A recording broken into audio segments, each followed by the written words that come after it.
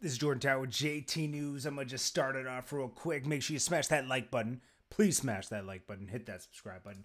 Okay, so we got the game.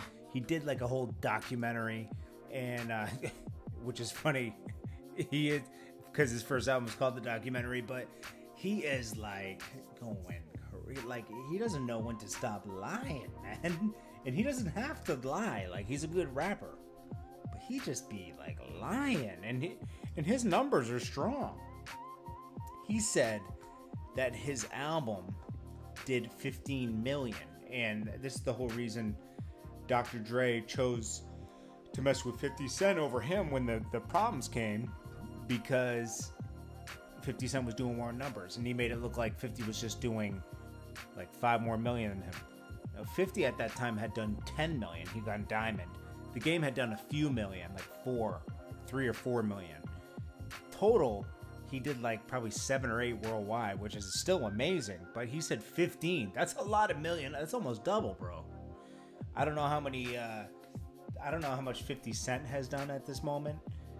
Let's see, 50 Cent sales. What was his? Get Rich or Die Trying, right? Get Rich or Die Trying sales. Let's just see real quick, because like, as far as I know, he did like 12 million or something like that.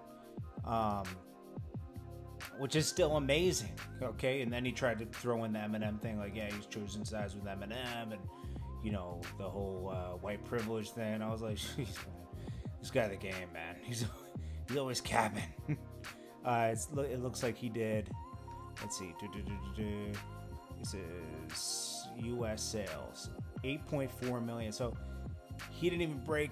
I don't think he went diamond in the States. He just went diamond worldwide. So, I mean, so the Game is off by 4 or 5 million. But yeah, okay. But you said 15 million. You exaggerated a lot. I think 50 Cent exaggerates a little bit on the Get Rich or Die Trying sales, just to be fair.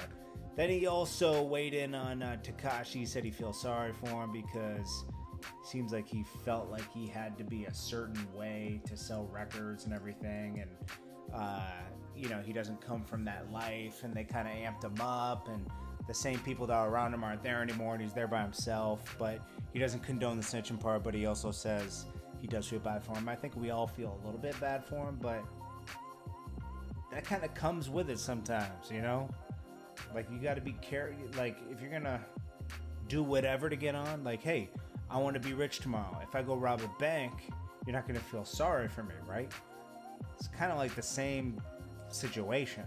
You're involving yourself in things that can get you hemmed up. And that's what happened. So you can't feel totally sorry for him. I mean, I feel like that. I don't feel sorry for the other guys because they involved him in it, and they knew that he wasn't about that life, and he wasn't going to stay quiet.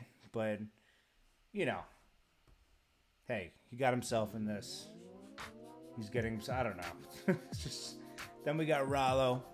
Ralo might have a release date. That's what he says on the gram. Now, he forgave Gucci for not like saying free him at all. Now, Gucci was just put on the spot by Charlemagne, and he gave an answer that was very safe. He said, we had parted ways on music. He gave me the money back.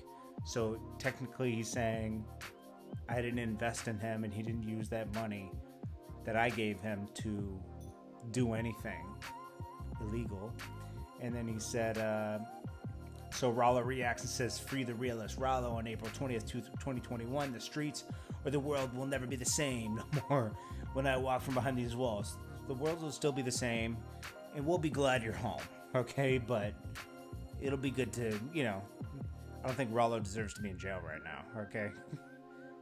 Maybe a slap on the wrist, but the time they're trying to give him is insane, okay? He deserves a few years, maybe. I mean, maybe.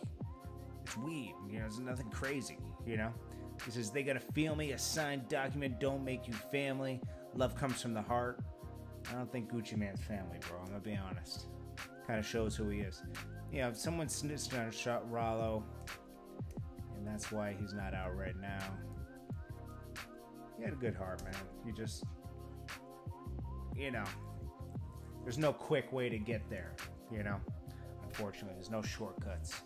Anyways, guys, I will check you guys in the morning. This is Jordan Tower with JT News, and I'll check you guys in the next one.